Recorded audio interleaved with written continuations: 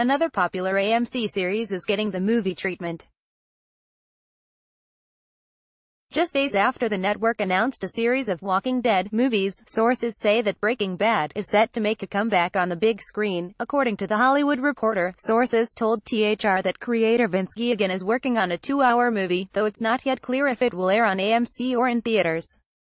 Representatives for Sony Studios did not immediately respond to CBS News requests for comment. Not many details are known about plans for the film. It's not clear if it will be a prequel, like Better Call Saul, or a continuation of the original series.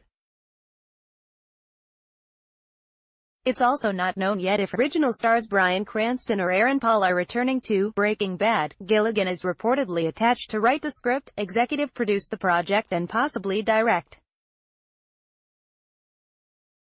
New Breaking Bad movie, which is currently under a working title of Greenbrier, is reportedly about a kidnapped man who escapes and searches for freedom. Production is expected to launch in November in New Mexico. The New Mexico Film Office confirmed that Greenbrier, produced by Sony Pictures, will begin production in Albuquerque in mid-November through early February.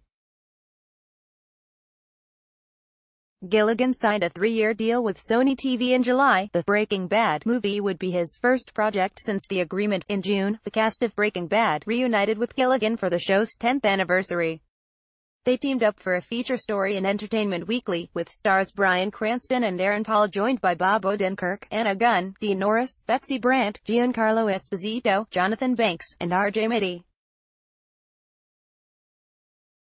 Cranston told Entertainment Weekly that he found the reunion emotional. "You can't just move on," he said. "Something that was so indelible and meaningful in your life, and you can't, and I don't want to.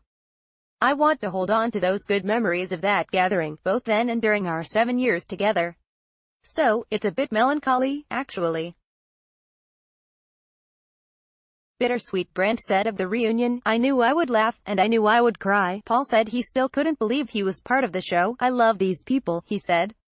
"I feel blessed to have shared this incredible experience that is Breaking Bad with each and every one of these people.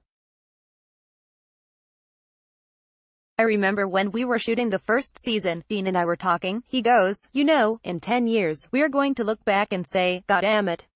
I used to be a part of Breaking Bad, and now it's crazy that 10 years has passed, and I am still constantly thinking that. It's like, wow, how lucky we all are." The stars of Breaking Bad also hinted that you might catch them on spin-off Better Call Saul one day. Yeah, B*TCH. It's a